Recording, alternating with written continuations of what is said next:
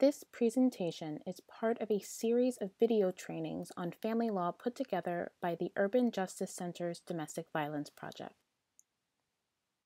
This training will focus on orders of protection in New York City.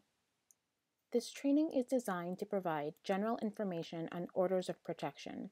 It is not designed to provide legal advice or guidance on any particular case or matter. When in doubt, ask a lawyer.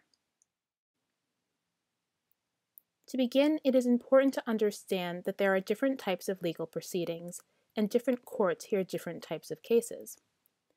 In New York, the family courts hear the following types of cases: custody and visitation, support cases, including child support and spousal support, family offense proceedings, abuse and neglect cases, juvenile delinquency cases, and PINS cases, which stands for Persons in Need of Supervision. The next court that I want to discuss is the Supreme Court. Contrary to popular misconception, in New York, the Supreme Court is not the highest court in the state. Instead, it is the court that handles matters of divorce. Please refer to our training on divorce for more information on that. The third court I'm going to mention is the Integrated Domestic Violence Court, or IDV. IDV hears cases where there is both a criminal case and family or matrimonial case involved. Note, not all criminal cases involving domestic violence will end up in IDV, but some do. Now that we understand the types of cases and the different courts that can hear them, who are the players? You may already be familiar with the players in a criminal case from TV and movies. In a criminal case, the government brings a case against a defendant after a crime has been committed. For example, the People versus O.J. Simpson. In family court, the players are a little different. The parties to the case are called the petitioner and the respondent. The petitioner is the person who starts the court proceeding by filing the petition, and the respondent is the person who the proceeding is against. For example, Ryan and Taylor are married. Ryan throws a glass and hits Taylor. Taylor files a family offense petition against Ryan. Here, Taylor is the petitioner because Taylor filed the petition, and Ryan is the respondent because Ryan has the chance to respond to Taylor's petition. Next, we have the attorneys for the children, or AFCs. If children are involved in a family court proceeding, the court may assign an attorney to represent the child's interests. This varies by court, but it should be noted that when it comes to orders of protection, an AFC will typically only be assigned if the order is on behalf of a child. Then we have the referees and judges. Family court matters are determined by a judge or a referee. Even though they are called different things, the role of a referee and judge are essentially the same when it comes to orders of protection. These are the people who issue orders and make determinations based on the facts presented. The main difference between a referee and a judge is that when appearing before a referee, the parties will be asked to consent to the referee's authority to hear and determine the case. Once consent is obtained, referee orders function in the same way as judge-made orders. If the parties do not consent to the referee's authority to issue orders, the protocol varies from borough to borough. Some courts will send the case to a judge to be heard, while others will allow the referee to continue to hear the case, but will ask the referee to take notes to send to a judge, who then gets to make the final decision. An 18B is a court-appointed attorney. You've heard it on every cop show. You have the right to an attorney. If you cannot afford one, one will be provided for you free of charge. Although those Miranda rights are talking specifically about criminal constitutional rights, the same principle applies to custody, visitation matters, and orders of protection in family court. You have the right to an attorney. If the court determines that you cannot afford one, they may assign you one for free. And these attorneys are called 18Bs. Some judges will require proof of income to make this determination. It is good practice to bring along pay stubs, tax returns, proof of public benefit, or a letter from an employer when asking for an 18B to make the process go smoother. And finally, we have ACS or CPS, which is the Administration for Children's Services or Child Protective Services. These are the investigators who look into allegations of abuse and neglect of minors. In some cases, the judge or referee may order a court-ordered investigation, COI. During these investigations, an ACS worker will visit the homes of both parties and submit a report to the court. Before we go any further, though, there are a few safety-related things that you should be aware of before filing a petition. For starters, it's not always safe to file in court. Although you may want to immediately go to court to have a judge hear your case, it may not be the best choice for you. When you file something as the petitioner, the respondent must be notified. Remember, it's in their name. They are the respondent because they have the right to respond to what was filed, and they can't do that if they don't know it was filed. You should also know that the respondent can file a petition in response. For example, if Avery files a petition against Chris for an order of protection, Chris can file a cross petition for an order of protection in response. Chris could also file another type of case, such as a custody petition or child support petition, if the parties have children in common. You should also think about address confidentiality. If you do decide to file a petition, you can request to keep your address confidential from the other party on court papers. You do this by filing an address confidentiality affidavit. But remember, this is a request. It is not a guarantee. And finally, you should also think about safety planning around court appearances. The respondent doesn't just have the right to be notified of a proceeding and to respond to it. The respondent has the right to respond in person. So you should be prepared to see the other party in court. Okay, great. So we know a little bit about the types of different cases that there are. We know the courts that can hear and determine these types of cases. We know the main players involved in these cases, and we know some of the main safety concerns surrounding these cases in filing. Now we can talk about orders of protection. Well, what is an order of protection? An order of protection may sometimes be referred to as a restraining order. It is a legal document signed by a judge or referee that says that someone who has harmed or threatened another person is not allowed to do certain things as a result. The specific limitations of an order of protection vary based on the circumstances of the order itself. You can file an order of protection on behalf of yourself or on behalf of your minor child. You can also include pets on an order of protection, too. Where can I get an order of protection? In New York State, Family Court, Supreme Court, and Criminal Court have concurrent jurisdiction over orders of protection. This means, for example, that a person can have an order of protection from Criminal Court and an order of protection from Family Court at the same time regarding the same incident.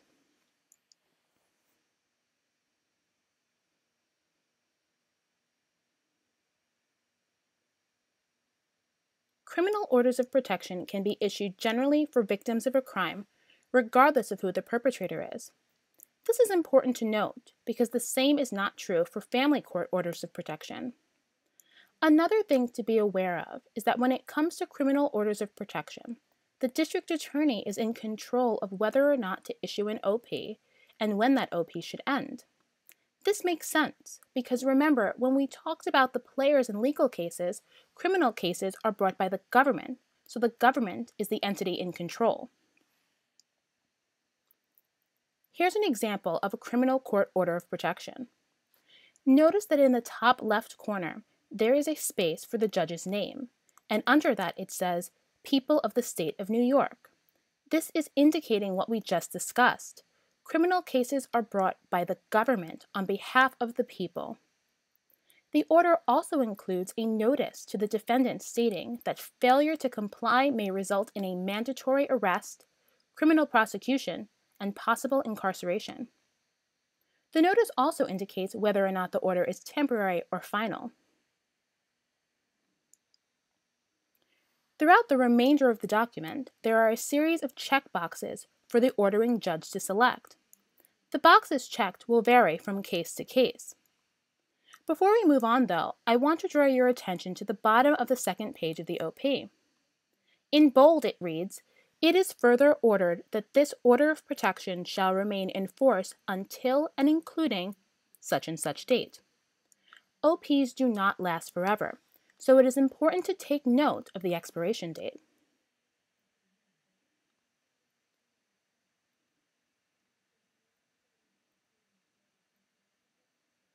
Moving on to Supreme Court OPs.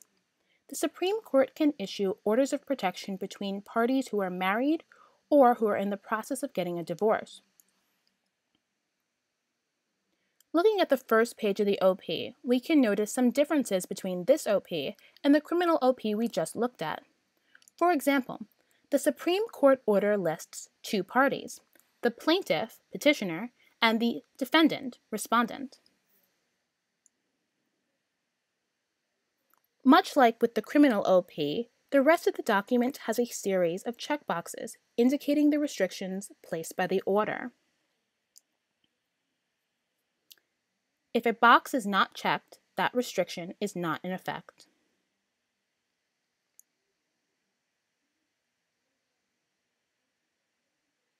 And lastly, we have family court OPs. They look something like this. You can notice some similarities between this OP and the two we just looked at, such as the notice to obey and the listing of the parties. On a family court OP, however, there is a section explaining that the OP was ordered in a response to a family offense petition.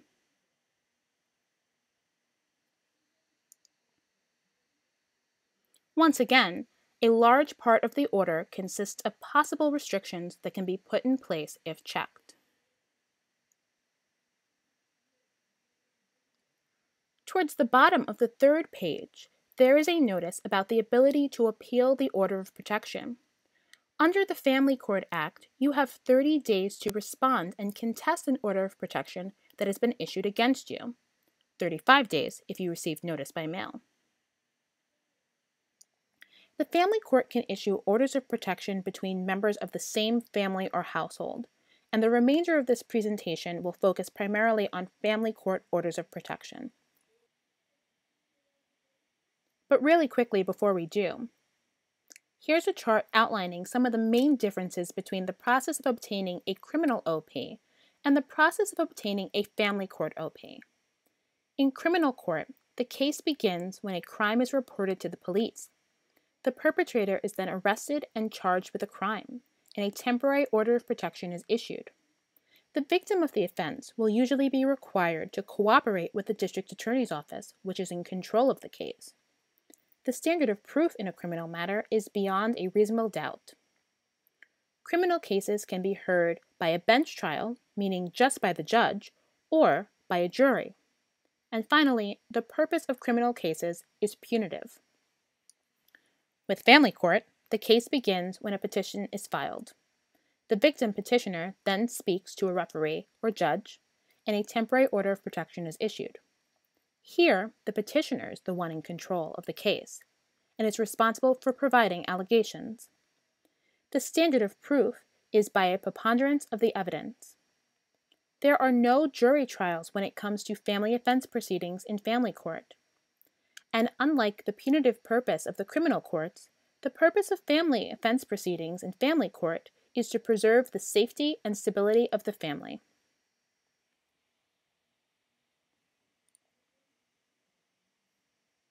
So how do we get an OP from family court?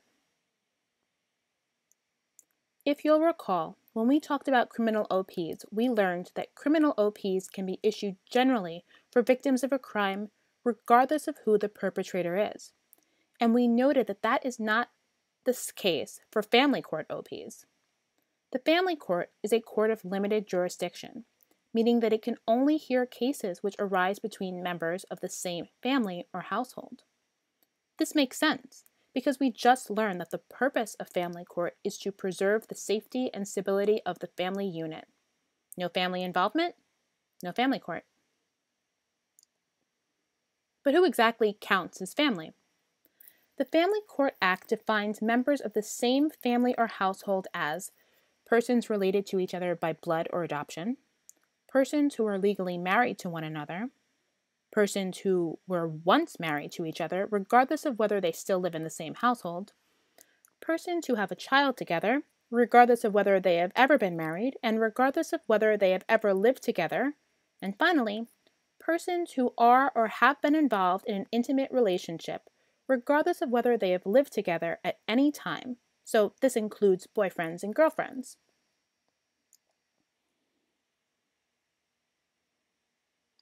Three things to note.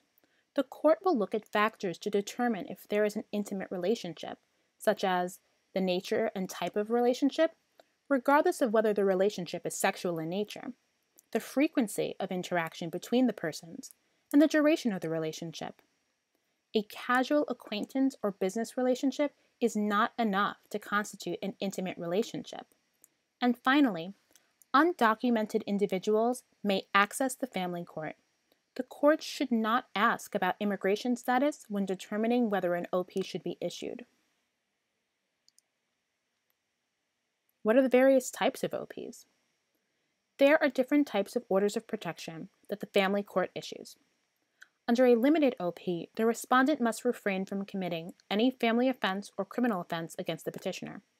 Essentially, it allows the respondent to be around the petitioner, contact the petitioner, even live with the petitioner, but orders that the respondent be on their best behavior, so to speak.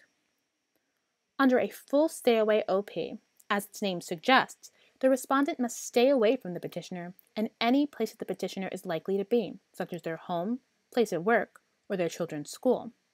A full OP may also include a no-contact provision, meaning that the respondent cannot contact the petitioner by calling, texting, or using social media, although the court can allow for exceptions where needed. For example, if the order prohibits the respondent from contacting the petitioner, they can do so with the exception that the respondent can contact the petitioner only in writing and only about the care of their shared children. When a petitioner wants to get a full stay-away order against a respondent who lives with them, it's called an exclusionary order, which excludes the respondent from the home. Note, it doesn't matter whether the home is in the petitioner's name or in the respondent's name. You should also know that it is a higher bar to establish the need for an exclusionary order, and even where issued, there should be a hearing within 7 days of the exclusion to determine whether the respondent's removal from the home is necessary to protect the petitioner from imminent harm.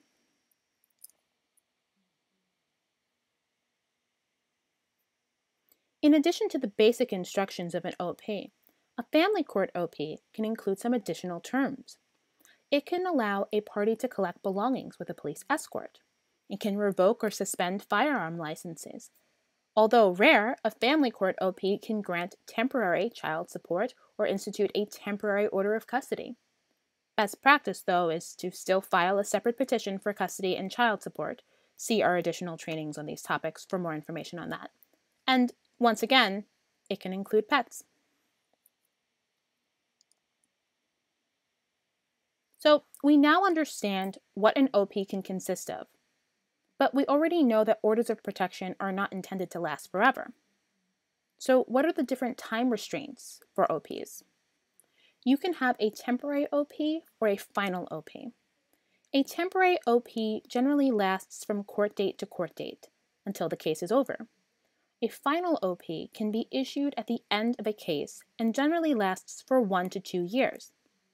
Where needed, however, a final OP can be extended for up to 5 years with evidence of aggravating circumstances, such as physical injury, use of a weapon, and a history of repeated violations of prior OPs.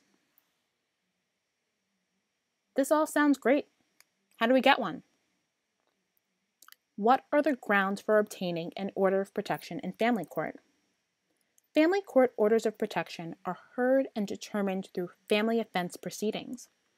At these hearings, a referee or judge can issue an order of protection where it has been determined that the respondent committed one or more of the enumerated family offenses. Family offenses are defined according to the New York Penal Code. This means that the respondent's behavior has to meet the definition of one of these crimes for the family court to step in. As you can see, there are many different crimes which qualify as family offenses under Article 8 of the Family Court Act. The newest addition to the group of the family offenses is the offense of unlawful dissemination or publication of an intimate image, which went into effect in September 2019. This offense makes it unlawful for a person to share naked pictures or videos of another person without their consent. It should be noted that these intimate images do not need to include the other person's face to qualify. It is sufficient that the person in the image be identifiable in some way, for example, by a birthmark or a tattoo.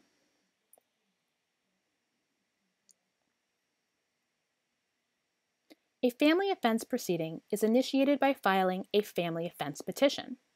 This petition outlines the relationship between the parties, the alleged offenses committed, and the relief sought.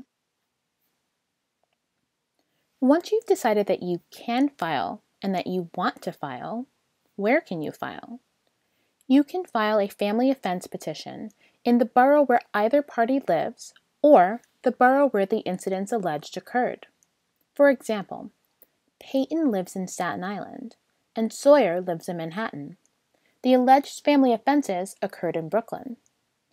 The family offense petition can be filed in Staten Island, Manhattan, or Brooklyn family courts, but not Queens or the Bronx. There may be some safety reasons why a person might choose to file in one borough over another. For example, if Peyton doesn't know that Sawyer lives in Manhattan, Sawyer may want to file in Staten Island or Brooklyn to avoid tipping Peyton off to their location. When can you file? There is no statute of limitations when it comes to what offenses you can include in a family offense petition. This means that if Reese and Morgan have been married for 20 years, and Reese wants to file a family offense petition against Morgan, Reese's petition can include incidents that occurred 19 years ago. That being said, although there is no statute of limitations for what can be included, it is still best to try to file as soon as possible after the incidents occurred. This is because you want to show the court why you need the order of protection now. It can be helpful, though, to add older incidents to show the court the pattern of behavior over time. So let's talk a little bit about the petition itself and how to draft a facially sufficient petition. State the facts that make out the offenses, and don't focus on things unrelated to the offenses. Tell the court when the incident occurred, as best as you can. You can put in the exact date if you are sure when the incident occurred, but as a general rule, it is good practice to say on or about, just to be safe. For example, let's say you thought the incident occurred on January 1st, 2000, but the incident actually happened at 1 a.m. on January 2nd, 2000. Saying on or about gives you some room for that error. If you don't know the exact date, that's okay. Try to say at least the month and the year, or the season and the year, like spring, 2000. Be specific about the respondent's conduct and language. Profanity is okay. Keep in mind that the petitioner will have to prove the allegations included in the petition. Ask for specific relief in the petition. Remember what we spoke about earlier. Are you asking for a full stay-away order or a limited order? You have to keep in mind that the court doesn't know anything about what happened. It is the petitioner's job to explain the facts as they experience them. If the petition is not specific, the court may not understand the need for an order of protection, or the court may issue a limited order when a full stay-away order is actually needed. All right, explain this to me like I'm a 2-year-old, okay? Because there's an element to this thing I just cannot get through my thick head.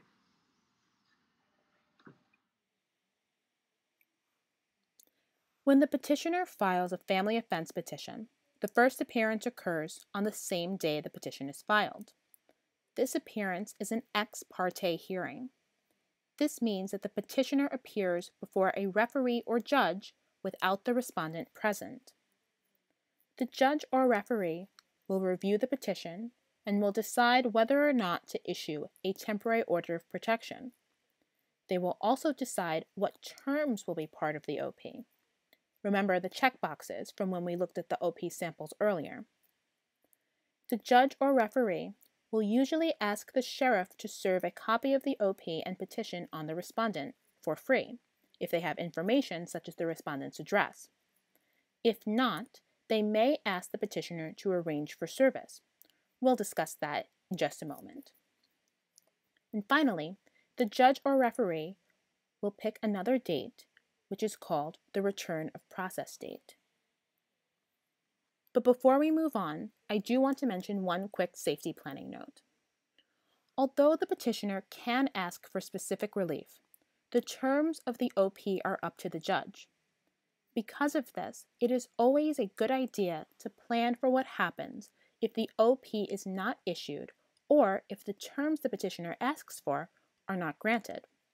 For example, if the petitioner asks for an exclusionary order and it's not granted, will the petitioner go home or will the petitioner leave? Where will the petitioner go? How will the respondent react to seeing the limited OP? Maybe instead of asking the sheriff to serve, the petitioner asks to arrange service themselves to have more control over when the respondent gets the papers. These are just some things to keep in mind when filing. Service. Hey, Dr. Avery. Yeah. Dr. Jackson Avery. That's right. You've been served. Have a good night, guys. Remember, we learned earlier that the respondent must be notified of the family offense proceeding and be given the opportunity to respond. Service is the way that the respondent becomes notified.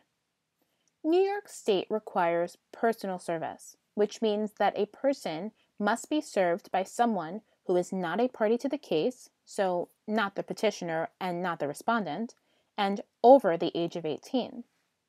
The paper served must include the summons to appear, which tells the respondent when to come to court, a copy of the temporary OP issued, which tells the respondent what the rules are that they need to follow, and a copy of the petition itself, which tells the respondent what the petitioner says happened. Proper service cannot occur on a Sunday, and service must be completed at least 24 hours before the return of process date for an order of protection. The person who serves the respondent should fill out a document called an affidavit of service. This document should be signed by the person who served the respondent in front of a notary. This document tells the court things like when and where the respondent got the papers, and confirms that the respondent was the person who did in fact receive the documents. The police or sheriff are obligated to attempt service for free. If they do perform service, the police or sheriff will send the affidavit of service directly to the court. Note, although the police or sheriff can serve the papers, it is not required that service be performed by an officer of the law in order for it to be proper. That being said, you must remember that any orders issued will not be in effect until properly served. The first official court date is the return of process date. This is where the petitioner proves that the respondent was properly served by giving the court the original affidavit of service. If service was done, then expect both parties to appear. Both parties may ask for an attorney during this court date. The court will assign a free court attorney to individuals who cannot afford representation. If the court determines that a party does not qualify for a free attorney, then the party will decide if they want time to hire a lawyer or proceed and represent themselves. If the party wants time to find a lawyer, the judge or referee should set a new court date and give that party time to find representation. If the party waives the right to an attorney, the court can proceed. Generally, though, the court will adjourn the case anyway for another date to see if the parties can work towards a resolution on their own. If the respondent does not appear, but the petitioner can show proof that the respondent was properly served, the court will usually set another court date and mail a notice to the respondent. This notice will let the respondent know that if they fail to appear again, the case will proceed without them. However, the court doesn't have to do this. The court could just decide to proceed with the case without the defendant on that day, without attempting to notify them a second time, although this is not common.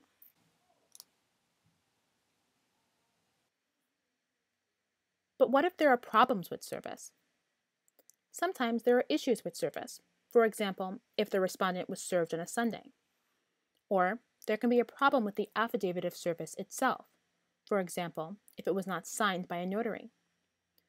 If the problem is with the service itself, the court can either order the service be done again, or, if the respondent is present, they can waive the defect in service, meaning that they acknowledge that there were problems with service, but they are not going to make an issue out of it.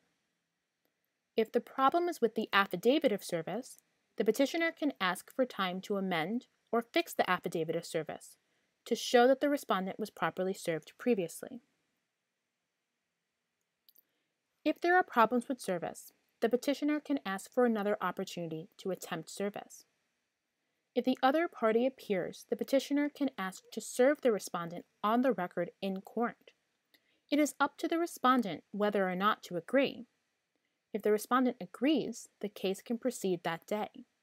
If the respondent does not agree, the court will require the petitioner to have the respondent served outside of court. Even if there are issues with service, the petitioner must still show up to the return of process date. If the petitioner does not appear, the case will be dismissed. If the case is dismissed, the petitioner needs to start the process all over again if they still want an OP.